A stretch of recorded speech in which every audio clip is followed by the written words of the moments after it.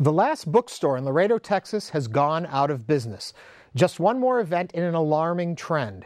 What does this mean for that community? Or the next one? Or one day, even ours? How is this change impacting the bookselling industry and our exposure to new or unique products? And are our literary choices being altered or limited? Tonight we ask, where have all the bookstores gone, and what does this mean for our future? I'm Ernie Manous, and this is Houston 8.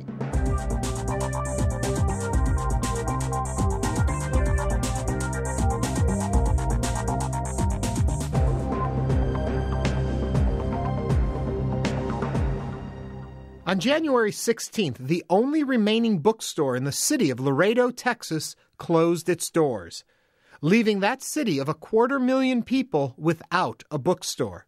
That makes Laredo the largest U.S. city without a book retailer. In the age of Amazon and online shopping, bookstores across the country have been shutting down. Many retailers have tried to reinvent themselves as community centers by adding free Wi-Fi, coffee bars, special events, and even live entertainment. But when given the choice of shopping in a store or saving a few bucks by ordering online, brick-and-mortar booksellers are disappearing at an alarming rate. Reminiscent of the Walmart growth wave of the 1990s that wiped out many mom-and-pop retailers, the internet revolution is now going after the remaining stores and chains. Schools and public libraries are trying to pick up the slack by incorporating new concepts and design into their facilities. But is that enough? As the business world around us works to improve its bottom line, what is happening to our exposure to the literary world?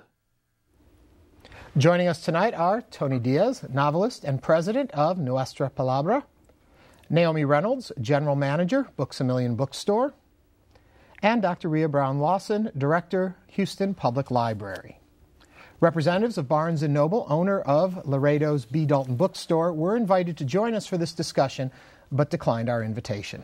But I welcome all of you here. Thank you. The first question is, how is this alarming us? A store went out of business. Why should we be concerned? I'm going to start with you, Dr. Lawson. Well, anytime access to publications leaves a community, we should be concerned, especially in a community where children have an opportunity to own their own books. We provide an opportunity for them to borrow books, but it's something to be said about having books in the home and having the presence of books in the homes that are owned. One of the criticisms that folks have been making about the Laredo situation is that it is giving the symbol that because it's a predominantly Spanish-speaking community, books aren't important, and that's why they've closed their store. Tony, what are your feelings? You know what? This is kind of the manifestation of what's been going on for a long time. For example, this is tragic. While we're promoting a book called Hecho en Texas, an anthology of Texas-Mexican writers, we took the show on the road and did like barn-burning readings because there wasn't anything to service the South Texas Valley. This is a daunting figure for Laredo. In South Texas, which is about as wide a stretch as driving from here to Austin, in 2007 there was one bookstore in McAllen to service 3 counties, 1 million people. I guess there's 2 bookstores now, so they've doubled it.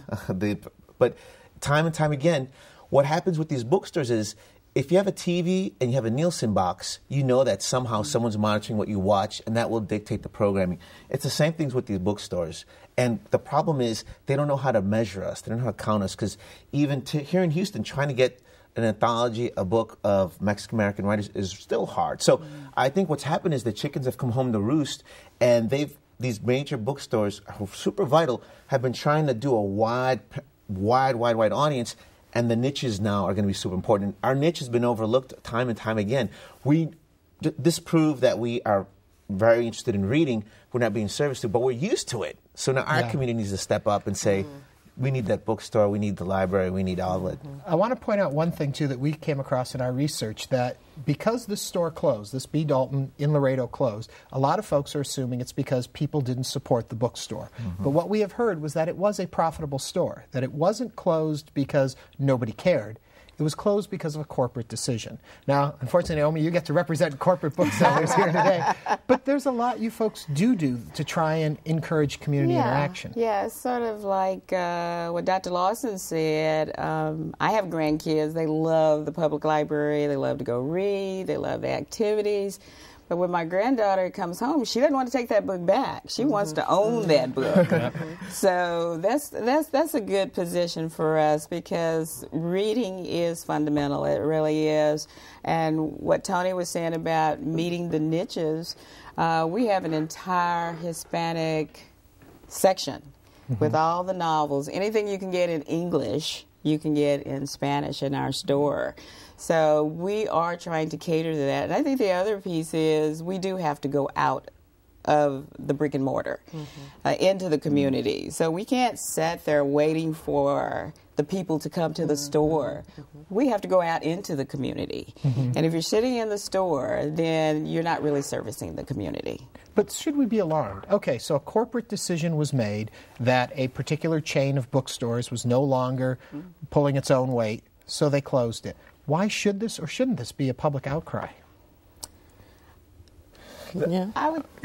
Tony, I'll toss it to you then. By the way, for every novelist out there, this is exactly where you want to be sitting. The major bookstore, major library. Wow. Yeah, we already put together some. I know, we've got a few events. We've just revolutionized the way books will get to the people. Yeah. No, what's happening is that it's the same thing. Sometimes people think, well, you're just supporting what Latino readers, writers think. Not at all. Ladies and gentlemen, if you're from Texas and you read books, in New York, they think we're a minority. So in New York, where these corporate decisions are being made, except by, folks like us here in the trenches, we know what's going on here, and they don't know what's going on in New York. The publishing world doesn't know what's going on in New York. If we say Hispanic writers in New York, they're thinking a certain type of writer. It might be Cubano, Boricua, which is fine. They don't know what Mexican-American writers are really about. So what the problem is, their little conduit, the little radar, said whatever readings, they're making money. Borders is bleeding money right and left. I read something in Publishers Weekly that small bookstores are getting bankruptcy lawyers to talk to Borders because they're paying so late. So here's a store making money, right? And that can dictate how books are shaped. To the communities we know are ignored, this is a major outcry because the one thing they might listen to is money, but they've ignored that. Naomi? Well, I would say that from a corporate standpoint, you have to take into consideration profit and loss and expenses. Certainly the expense line is critical if you have high rents, if you have high utilities, and all of that's going up for the bookstores and the companies, the corporations, just like anybody else. So it's a lot easier if you own rather than leasing property. So if you own that piece of property, then you're more likely to be profitable. Most of the bookstores and corporations are going into the malls more because they got to capture the audience in the malls. Which is funny because B. Dalton was primarily a mall chain, Was it? and Borders decided that, Barnes & Noble decided that was the chain they had to shut down. It's interesting. I've got a little timeline here, and we'll get through different pieces of it. But in the timeline, in 1991, there were 5,200 bookstores in America. In 2005, 14 years later, there were only 1,700 bookstores in America, and I can't even imagine what the number would be today. And Dr. Lawson, you made a very interesting point before we even came on air today about the relationship between bookstores and libraries. Because a lot of people think you guys are at odds with each other, but you're not. Oh, we're not. Often, as Naomi just said, while you were doing the promo, we were putting our heads together about how we were going to get Tony. She'd bring the books and we'll do the program. So we often partner with bookstores, and we don't see them as competition. We see them as partners because the thing about people who love books, they love to own books and they love anywhere books are. So they usually are both people who go to bookstores and people who frequent public libraries. The impact on libraries when a bookstore closes is that we see more people and our numbers go up. And we see that even more, the impact of the current economy, when people have to make decisions about whether they can afford books. Yeah. And they say, well, maybe I can just borrow it. And so we see our numbers go up in that way. Yeah. A challenge that I read somewhere in all of this was that public libraries can't really supply the popular fiction as easily as bookstores. That's what I was But you can have a say. much fuller back catalog that can help. Yeah. Yes, if we don't have the most current, we usually have the we can say, have you read, or we have something similar, but we don't buy or cannot afford to buy the bestsellers in the volume that bookstores do. You go into bookstores and you see displays of 20, 30 of the same title in one location. Houston Public Library has 41 locations, so we have to buy these popular books for all of our locations, and and the budgets are what the budgets are. So we have to make decisions about what else is needed. Children's books, popular I want to go to books. you, Naomi. Is it a little misleading when we walk into one of your stores, and by yours I mean those mega bookstores? Yeah. And you see so much, and you get the idea, wow, they have everything here. But actually, there is a limit to what you have. There's very much, somebody is deciding what goes on those shelves. Yes, there's a limit, and there's a cost to publishers to place their books in stores. So it's sort of like Walmart or anybody else. You do pay placement fees in some of the bookstores to be in the front. To be right there in what we call the landing zone.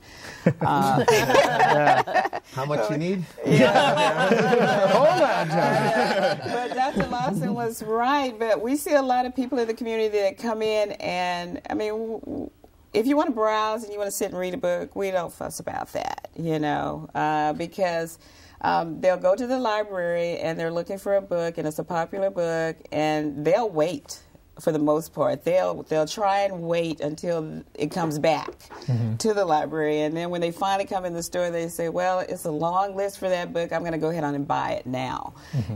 So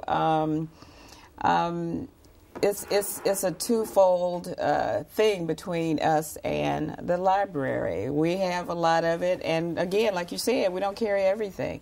Technical books and a lot of the school books. However, we work with the school districts to order in advance so we can have what they need. So it's about advance planning, as Dr. Lawson and I talked about earlier.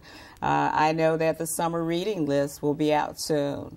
It's my job to order all the books that I know the kids will be looking for their summer reading list for their parents to buy for them. So we buy them so that they can borrow them. So that they can borrow them. Right. And what if it was books 2 million? Would that be enough to cover it? Or would it be like books a trillion? And then maybe it's all covered. When we talk about selection, though, and of course the elephant in the room is the online world. And folks think, but everything's there. We all know the popular website Amazon, so I don't feel that we're doing a commercial by mentioning their name. No, but we do have booksamillion.com. Okay, yeah. It is the largest online retailer, bar none. The next one is a third behind them in retail when you get to number 2 in this list of them. So Amazon really does have a stronghold on this marketplace. And pretty much, and I might be wrong, but my assumption is any book out there I can find on Amazon. How then do you compete in a brick and mortar business saying anyone can find anything in the world with a click of a button? What do I offer? We look for loyalty. We have our different programs to cater to membership, loyalty, special deals that we offer, memberships. So it comes down to more loyalty in that area, and a lot of people are loyal to Amazon. Like you said earlier, Amazon came first. So there's a loyalty there for those customers. So we work towards loyalty, and we're starting to build that loyalty. And the other things we do, we bring in other items. I mean, you don't make a lot of money on books. So you have to bring in other pieces, the gifts, the non-book items, the gifts, the electronics that we were talking about earlier. And that's something that I wonder about, because I think the assumption by most people is, look at what the bookstores have done to make this more important. So if I'm coming for a book, I can get other things here.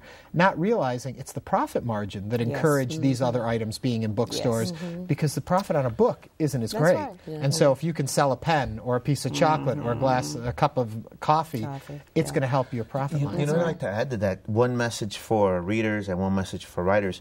It's similar to movies, where if there's a blockbuster film, you know there's going to be copycats. For a bestseller, by the time the book hits the shelves, there's a machine that's 6 months out. My particular community doesn't have access to that, or my writers don't know they have to be in on that. So that when the first couple of weeks that the book's out, all the major chains, BookScan says, here's how many books sold, here's how many people bought this book. They look at your community. Amazon kind of skews that, because they're like, well, here's this, nationwide, international-wide thing. So for us to service our community, we've got to go out, just like to support those films, support those books. First couple of weeks out. On the flip side, too, for our writers out there, I've got a new word that we're using. It's called, you got to be a libro traficante. Now, it's not, you just can't sit back. You got to actually be deeply involved in helping these two brilliant folks get their job done and saying, you know what, we're going to make a cool event. But as an author, bookstore. wouldn't you rather have the bookseller behind you than the library? How do you decide, where does your effort go? Yeah. You know what? The classic days, if I was Hemingway, I'd just be running with the bulls or something like that and just writing. Nowadays, we need both, because, but it's the symbiosis and the cultural credibility is that at some point when the next writer pushes me off the end cap, there's still a lot of my books at the library next to the other giants of literature. So it's this, and I think without that, a city just looks bad. I mean, it's just like, if you were sleeping at night and someone pull your brain out of your head, I mean, Oh, man. Well, and we mentioned just a second ago, too, the corporate entity that are booksellers, and how book publishers work with booksellers to get them and to pay to get into the right locations and all of that. I come out of a background in library science, and in there, there's a whole different criteria of how you're picking what you're putting in your stores. Yes, you're being courted, too, especially when you're the Houston Public Library, because you're pretty big. But explain to our audience a little bit about how you decide what goes on your shelves, because your shelves, that book's going to sit there for a lifetime, as opposed to you're going to change your stock back and back. Well, we look at past history. We look at the promos, popular authors, new authors. We read the reviews, and we know our customers. And so we put a formula together that says what would be big in different areas of town, because every community is different. And with 41 locations, a bestseller may not mean anything. They may need books on how to get a GED, or they may need books on how to write a resume that's more important than that latest bestseller. And not to confuse anybody who's watching, that the public library, you can find miles of fiction, too. Oh, you've can. You've got everything there, Right. and movies, and music. That's right. And now even the public libraries are putting in cafes. We have cafes, and we have programs. We have live programs in the middle of the library floor. We have exhibits. We have world languages, and the largest provider of internet connectivity in the city. Public libraries claim that all around the country. In these economic times, people have to make decisions about whether or not they're going to keep their internet connectivity. And you talk about buying on Amazon, there's an assumption there that everybody can go to their computer. Everybody can't go to their computer, and they depend on us. Every time a library door opens, a public library door opens, there are lines of people waiting to just use the computer. We walk around with devices, and we can go to our offices and our homes, and many people, believe it or not, just have an hour or two a day, maybe a couple of times a week, connected.